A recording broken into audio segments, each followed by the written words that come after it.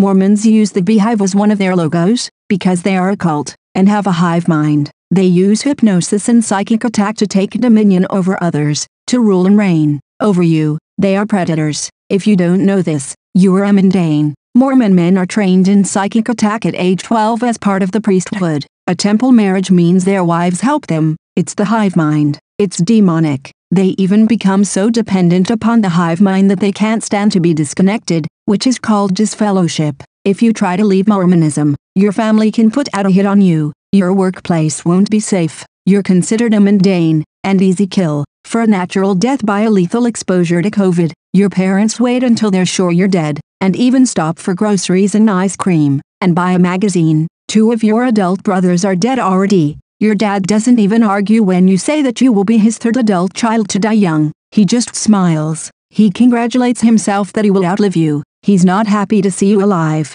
He wants you dead. So does your mother. There is no expression of delight that you are alive, or offers to ensure you will stay that way. They want you dead. God's word says, "And the beast which I saw was like unto a leopard, and his feet were the feet of a bear, and his mouth as the mouth of a lion, and the dragon gave him his power, and his seat, and great authority. And I saw one of his heads as it were wounded to death, and his deadly wound was healed, and all the world wondered after the beast. And they worshipped the dragon which gave power unto the beast, and they worshipped the beast, saying, Who is like unto the beast, who is able to make war with him? And there was given unto him a mouth speaking great things and blasphemies, and power was given unto him to continue 42 months. And he opened his mouth in blasphemy against God, to blaspheme his name, and his tabernacle, and them that dwell in heaven. And it was given unto him to make war with the saints, and to overcome them. And power was given him over all kindreds, and tongues, and nations, and all that dwell upon the earth shall worship him,